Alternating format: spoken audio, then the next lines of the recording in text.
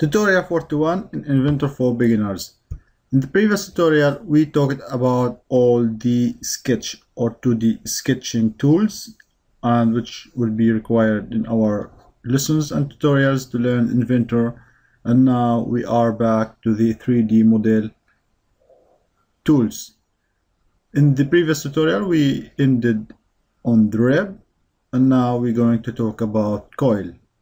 So to start working with the coil, you need to measure things. You need a circle to define the coil radius, and you need an axis where you want your coil to be directed.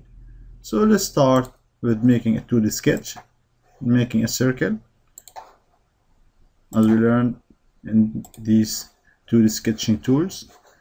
And let's finish and make an axis to be on the plane perpendicular to this circle.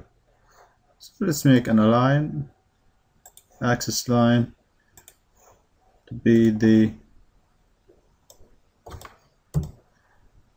direction of our coil or spring.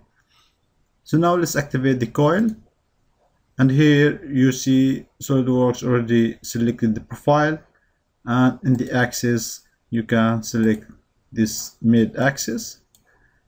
Click OK, and now we have our coil. So it is not seen here, but if you hover over this cylinder, you can see the coil here. In SolidWorks, there are a different method creating coil, and I guess it is quite better than the way in here, but let's learn about the coil. Now if you want to edit the coil, you can double click again. Here you can specify the type of coil size, pitch per revolution, and you should be familiar with these names. Pitch can be 10 millimeter. Let's make it 2 millimeter, and let's make 5 revolutions. Click OK. So now you notice you have this coil if you hover. And let's again, here you can reverse the direction and coil end if you want to be flat ending or whatever. This is not working in this case, but you know the coil ends, they are here, you can choose them. Okay, so now you have your coil inserted, and you can using it as a path and working with it if it is necessary. So I'm going to show you how to make work with this coil path. You can see this starting point in here. So let's make a sketch matching that point. So let's find the planes here.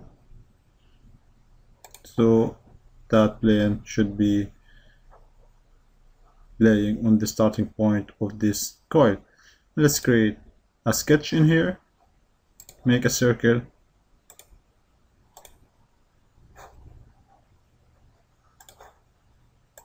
make it smaller,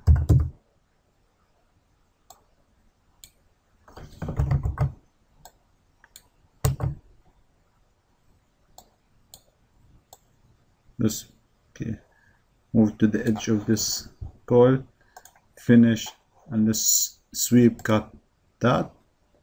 Before I selected the path, you can notice you can hover and select it. So now you have your coil or spring shown in front of you. Click OK.